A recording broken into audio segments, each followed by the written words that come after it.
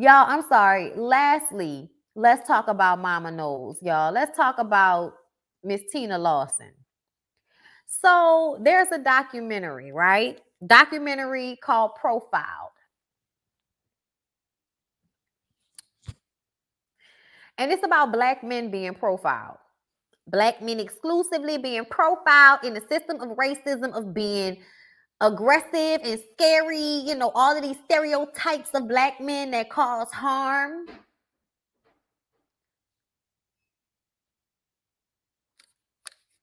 All because some white woman asked her why she let her daughter marry a drug dealer. He's a businessman. He's this, he's that. Yeah, but he was also a drug dealer. The answer to this is not Black men don't do these things. The answer to that is white men do these things too. So why do y'all only clutch your purses for Black men? That's what it really is. What it really is that white men abuse, beat, assault, grape juice their women, just like Black men do to Black women, and so forth and so on. It's the same thing. It's crime in any community. You affect who is closest to you. If you think white men aren't going home and beating the shit out of their wives, check out the police department. That's the answer. The answer is we aren't the only ones that have fucked up individuals amongst us. So stop assuming that that's who we are because of the shade of our skin tone. You sound fucking stupid. That's what it is. But here's the thing. Is it tone deaf? That's the question.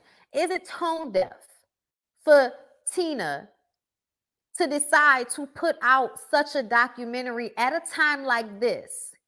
It's 2022. It's not 1995. If we were in the 90s, we're having a conversation about stereotypes, that's a different time period. We should be having conversations about stereotypical behavior and how that is not always indicative of the realistic lives that Black people lead. Sure, absolutely. But based off of social media, based off of conversations that I have with men around me, they may not always be of harm, but they reiterate some of the same ignorant, dangerous mindsets that I see online. So, when women are going missing and you have two successful daughters and you have a Black husband, a Black ex-husband that dogged you out and cheated on you, had a baby on you, then you get with Mr. Lawson over here, Potbelly, who got mad because she said he wasn't perfect. Nigga, you not perfect. The fuck wrong with you? Nobody's perfect. What are you on, drugs? Y'all, I was watching Tonya TKO. She posted, a video of this interview for Black Love that I think they did. And she said he's not perfect, but I love him, whatever. And he was like, no. And she was like, no. And he sat there and was seemingly upset that she said he wasn't perfect. And y'all, that was the biggest teller of his mindset and how they probably curse each other out when nobody's around. They love each other, but they curse each other the fuck out. Because Tina is not dealing with that bullshit from another man like that. So I feel like when they got in the back and they had a conversation, she was like, boy, if you don't get the fuck out of my face with this foolishness.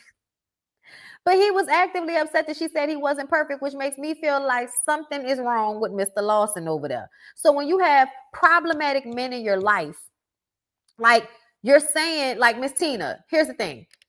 Jay-Z may not be a drug dealer anymore, but he was one. So it's weird as fuck for you to act like it's all lies and all stereotypes when he literally did used to do that shit. That's what he used to do. Yeah, she keep it cute because she don't give a fuck. But why put out a documentary in this time period about protecting Black men and not also protecting Black women? I'm going to tell y'all the truth of the matter is we are more harmed in society than they are. They may have more conflict with white men than we do, but I don't even really believe that. Y'all may have more issues because they see you as a bigger threat because you're a man. But they kill Black women, assault Black women, throw us away, don't give a fuck when stuff happens to us, don't listen to us when we telling people done stuff to us. Like, what are you talking about? Like, women are going missing. Women are being trafficked. Like, Tisha Campbell was just on the internet saying somebody tried to fucking kidnap her. Women are going missing all over the place.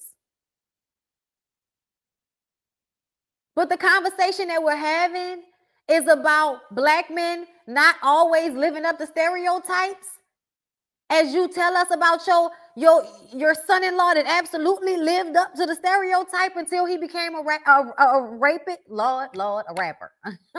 A rapper. Sorry, y'all. Until he became a rapper.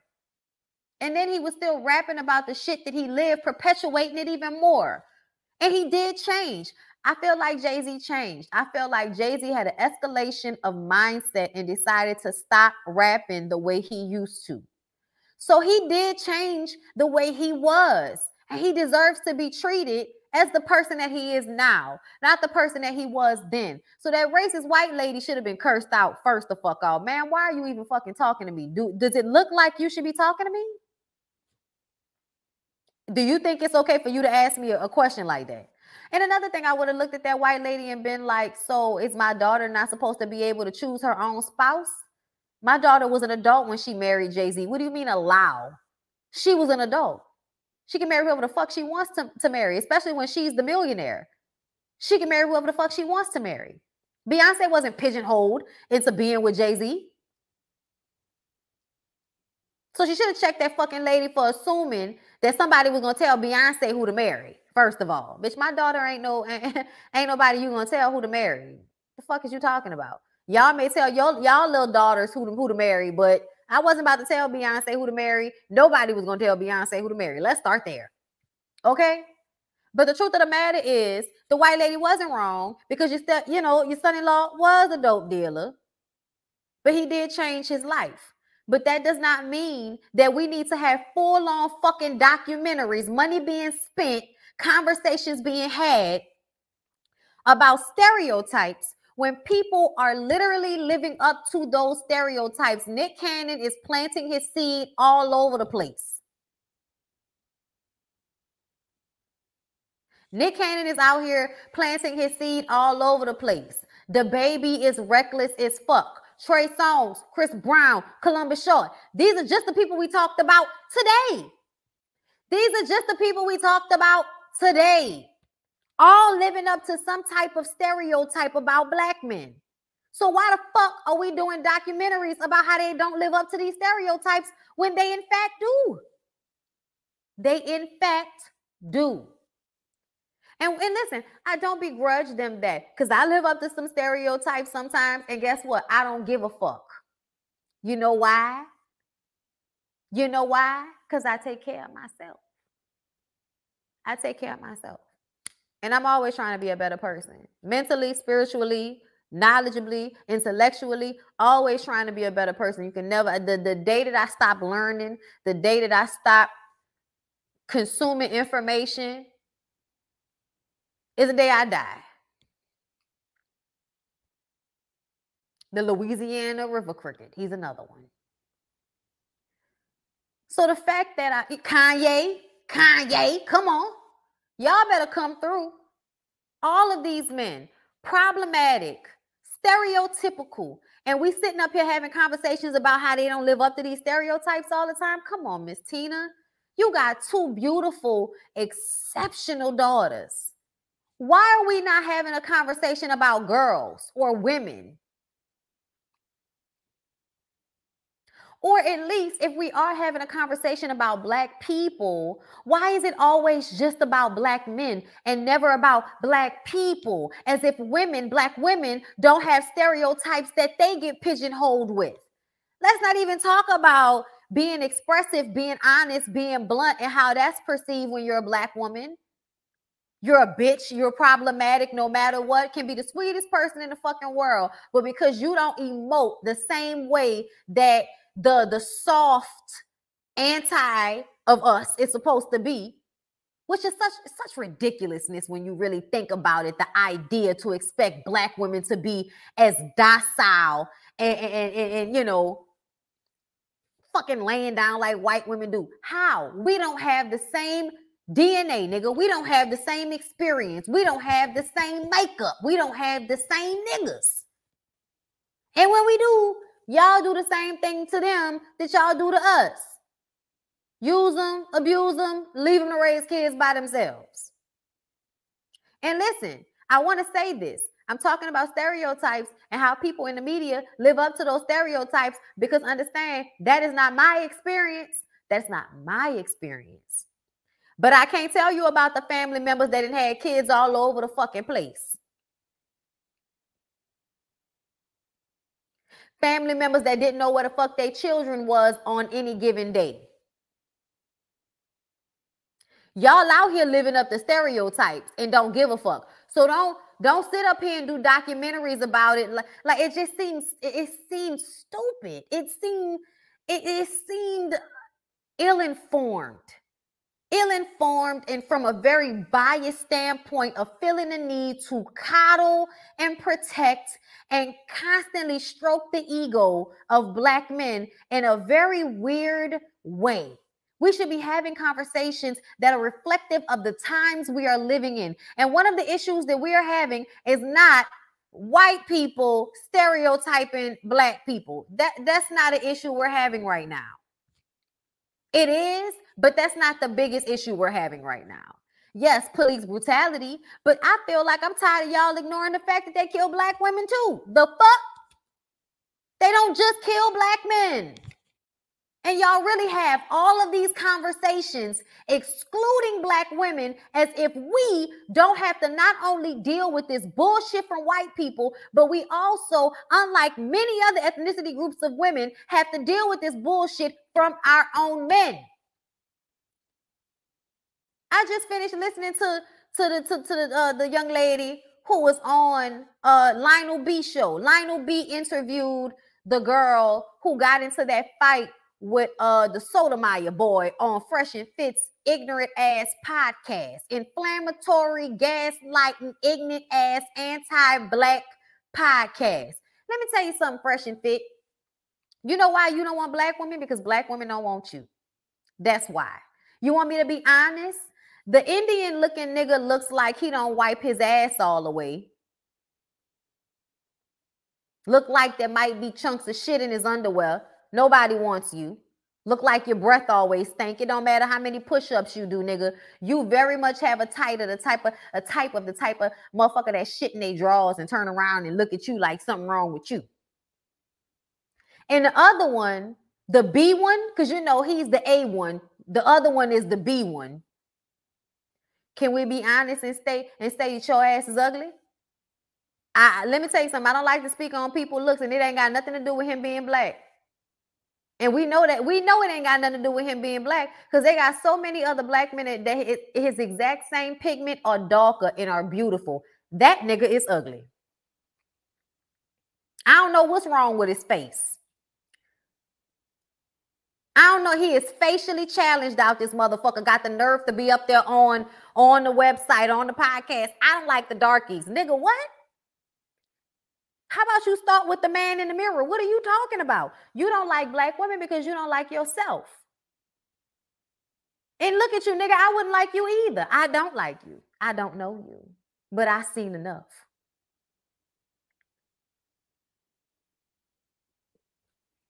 This is what y'all are out here doing. Fighting women. Smelling like shit. And you want to talk about how they don't live up to these stereotypes? Yeah, not all of them. Mine don't. At least not these. Not these problematic ones. Yeah, stereotypes I can get past, you know.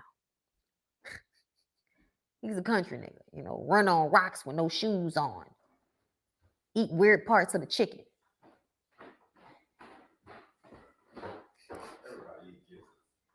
Everybody does not eat gizzards. I have never eaten a gizzard. Something is wrong with you country motherfuckers. Okay, I'm tired of it, y'all. We just finished talking about all these crazy ass black men, and y'all really be out here acting like we supposed to be out here protect the protect the black woman. You a whole ass man. I shouldn't have to protect you. The fuck I look like? Do I look like a nigga to you? I shouldn't have to protect you, strong ass man. What is you talking about?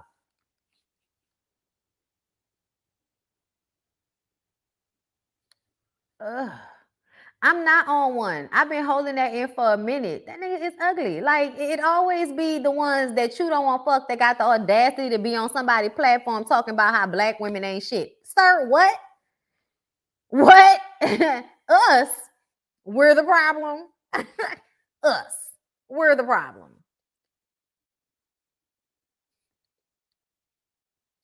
Niggas look like they be fucking. But I'm gonna let it go. Miss Tina, I know you may have you meant well and you an older lady, but somebody should have told her. We can have better conversations. Or let's have this conversation in a way that promotes something that actually needs the conversation. Protecting black women who are being kidnapped and trafficked and abused and killed on Facebook.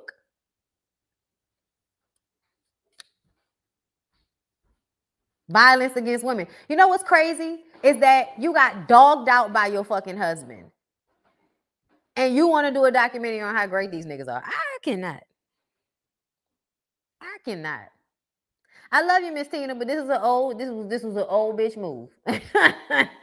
This was an old bitch move. Okay? We love you though. Listen, we love you. We do. But I feel like there are better conversations and there are better ways to have these conversations that don't constantly make them so male-centered, that don't constantly ignore the black female perspective of all of this bullshit that we are forced to go through living in this ghetto-ass place called Earth. It's ghetto and I want to leave. Oh my God. We love you though, Miss Knowles. Just know that, okay? It's no disrespect, ma'am. But I'm too real not to be honest about this. I've been watching videos and intaking information all day about this. And I really do feel like I'm tired of the male-centered black male worship. You know, the girls is talking about it. And I'm not anti-black man, obviously. Okay, check my Pink Pics channel on my Discord. I am not anti-black man. I'm not. But I'm also a realist and I'm anti-bullshit.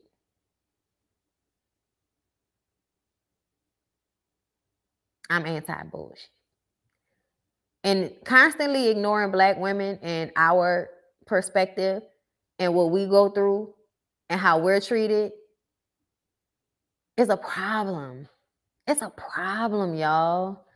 Listen, Tanya TKO was talking about fucking Frederick Douglass pimping. Did he pimp his wife? No, he didn't pimp her out. No, Frederick Douglass' wife got him out of slavery, worked to get him out of slavery, and then he proceeded to dog her out, and I believe eventually leave her for somebody else or some shit like that after he had all them kids with her.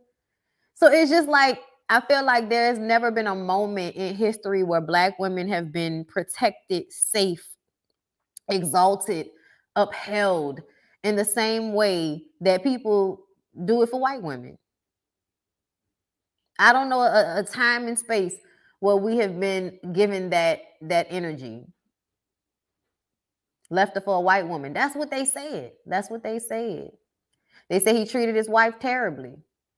He left his wife for a Filipino woman. Child, white women don't speak any damn English. You know what they say. But it's just sad to me. It's sad to me. And as a beautiful, intuitive, talented black woman myself, I'm tired of these conversations not including us because there's never been a time when we have not had to be the background to you niggas' foreground, and you've done nothing. For real, you've done nothing. In retrospect of things, you have not like helped protect us in this society the way other men have helped protect their women in society. I'm not talking about in homes, because this nigga makes me feel safe. My daddy made me feel safe. I was protected as a young black girl by black men. It's not my experience. I want to be clear. But I also saw how some of my family members didn't protect their kids. So even though it wasn't specifically me, it was close enough around me for me to understand that the shit is real. And yes, Hannah, we are fucking tired. And the last thing we need is for matriarchs, babe, tea, please. The last thing we need is for our matriarchs to continue to do us a disservice by not including our perspective in these conversations. I'm tired of it. I mean, shit, Monique was saying the same thing about how often black women have been treated so badly in this fucking industry, and it's not until they die that y'all finally want to care. Y'all finally want to say something.